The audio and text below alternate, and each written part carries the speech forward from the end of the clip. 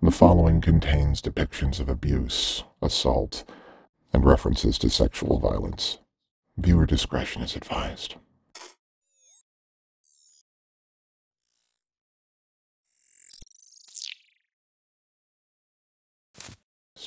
Greetings.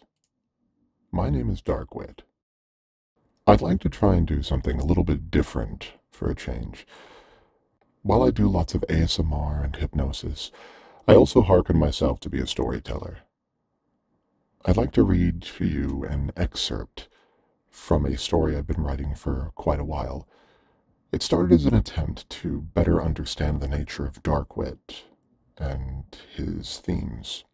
But there was one particular excerpt that I would like to share with you today, and potentially I may adapt this to a full audio production in the distant future when I feel more confident and have more free time on my hands.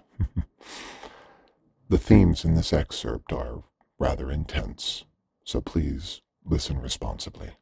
So, I present to you an excerpt from Darkwitt and The Facilitators, Chapter 3, Cellophane. It is a colloquial adage to suggest this country exists as a melting pot, where cultures intermingle and blend in a fascinating, often unpredictable spectrum of ideas and traditions. But some echelons of society sequester themselves so totally that their ideals are beyond assimilation. For example, it has been suggested that the opulence of mega-wealth can alter a person's brain chemistry, making them virtually incapable of connecting to their fellow man. Some are hopelessly beyond the capacity for empathy or compassion for those less fortunate. If one spent so much time isolated from the mainstream, how alien would your most closely held tenets become to the average person?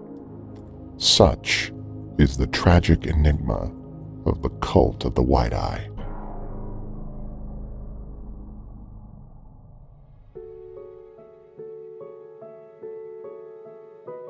Their initial message was understandable, even admirable, that regardless of societal, cultural, or racial standing, one basic universal rule was not to be impeached: the sanctity of free will. Choice and self-determination are believed to be the virtues that separate the animal world from the civilized, that robbing someone of choice, or the capacity for choice, should be a crime, considered with the same impunity as a rapist. Initially, the society spawned from the unfortunate victims that fell through the cracks. They restricted themselves to the rule of law, only to find a system rigged against retribution for the people in power. Arguably, the first true member was Samantha Tabert, an albino chinchilla who worked for Mel Grayson, the heir to a self-help and wellness empire. She was glad to work for someone who lived in what could have been described as a homeopathic palace. He was eccentric, even admitted the reason he hired her was for her aura and her distinct, vibrant red eyes. But the pay was excellent and the living conditions comfortable. As time went on, Mr. Grayson's demands became increasingly strange. He would request odd deliveries, expect her to stay around for late hours, even have her clean up against get-togethers with his friends involving illicit substances. Such was the life of the wealthy, and Samantha was fine to endure it, until she heard the telltale sound of uncontrollable sobbing behind a locked door. Mr. Grayson was not a successful romantic. His closely held belief that he was a descendant of ancient royalty and other delusions of grandeur had made most shy away from him after a short while. But his latest catch was not someone he wanted to let go. For several weeks she was held against her will, and Samantha was expected to care for her. She would have protested, but to go against her employer did not just mean losing her job. It also meant losing her home and any kind of stability in her life. She was forced to endure the non-choice of imprisoning someone or to destroy her life. It ate at her to hear the pleading from the young woman, offers of money, accusations of morals no better than her employer, desperate begging to let her family know she was all right, assaulted her during the day, and tormented her sleep at night. His sociopathic crimes slowly distilled her once comfortable life as an assistant into a toxic hell of abuse and accessory.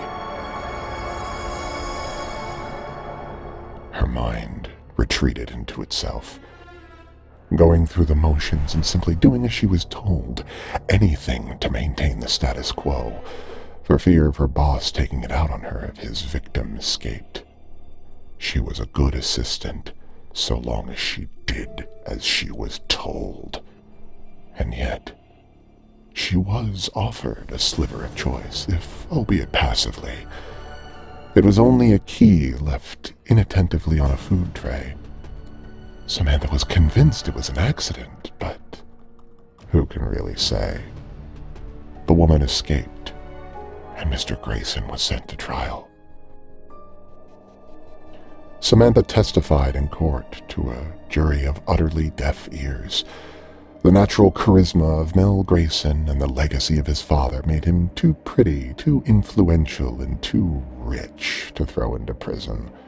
Even reporters breathlessly spoke of how the Graysons helped them live better lives in the same sentence as they reported of his crimes.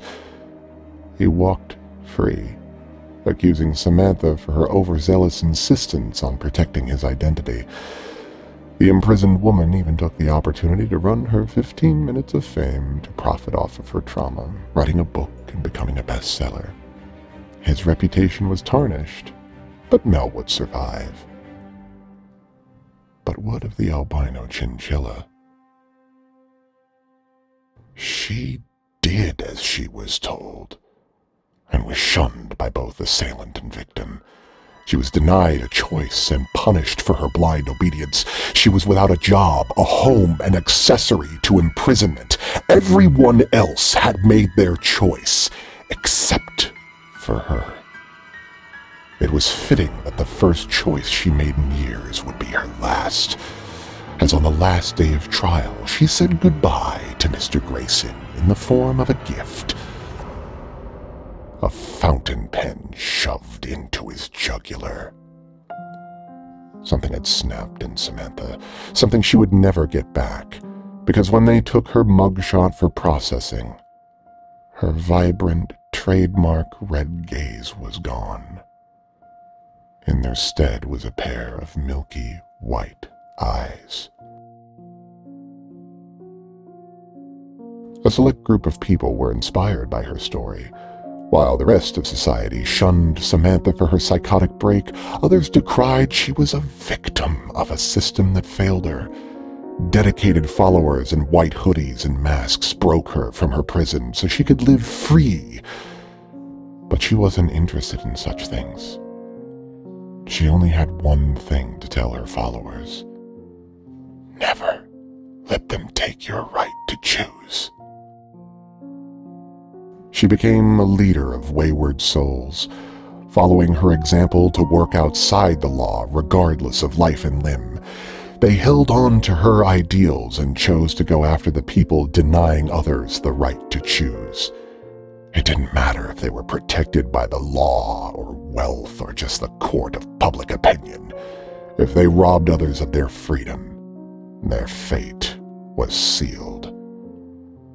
Their organization became a harrowing whisper in the world of the elite, turned to myth as their ideals became more and more extreme. They discovered there was an even more select elite utilizing forms of mind control, hypnosis, gaslighting, and brainwashing. It sent the wide eye into radicalization. If their enemies were enacting that kind of control over others, their own members could have betrayed them. For a few years, the wide eye devolved into paranoia and zealotry.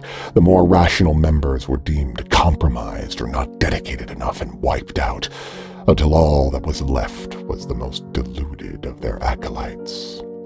committing to invasive procedures and dangerous hypnotic reinforcement to ensure that any attempts to break them from their mission or free them from their established ideals would be met with blind, violent rage. All Samantha could do was watch behind her dead white eyes as she grew older and her children became more unhinged. By her 70s, her most devoted lieutenants evangelized her message, and she had grown far too tired to try and guide them away from this path. On her deathbed, she uttered a single sentence to the next leader of the White Eye that would never be repeated again. I never chose this. Thank you for listening. Let me know if these little narrated excerpts were appealing to you.